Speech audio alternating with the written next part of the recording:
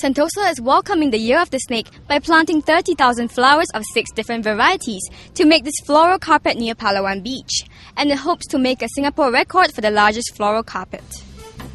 Measuring 50 meters by 40 meters, this floral display by the beach is part of Sentosa Flowers 2013, an annual floral extravaganza that is now into its 8th year. But given our hot and humid Singapore weather, not to mention the salty sea breeze, how do the organizers make sure the flowers stay in bloom beyond the Chinese New Year show period? It's a special seed. Yeah, and they are actually from the F1 generation. Yeah, special breed in order to last under the hot weather.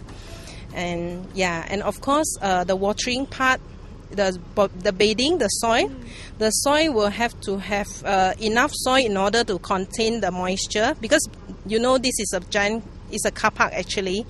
Yeah, and to turn it into a giant carpet is really a challenge. In Belgium, in overseas, they actually pack their flowers together because their weather is cold, so they are able to do that.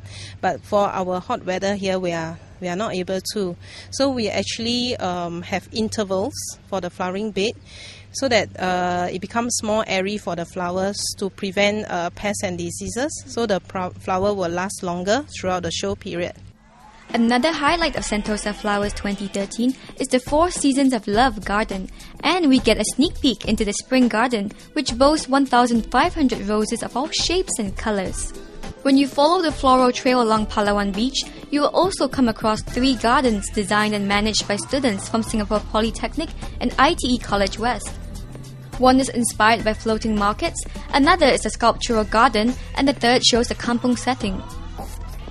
There is also the String Garden, which is created by gardeners from the famous Tivoli Gardens in Denmark, and will feature performances by the famed Tivoli Boys Guard for 3 days over Chinese New Year. And Sentosa pays tribute to the upcoming Year of the Snake with a 168-meter-long snake sand sculpture on Palawan Beach, which will try to set a Singapore record as the longest snake sand sculpture in Singapore.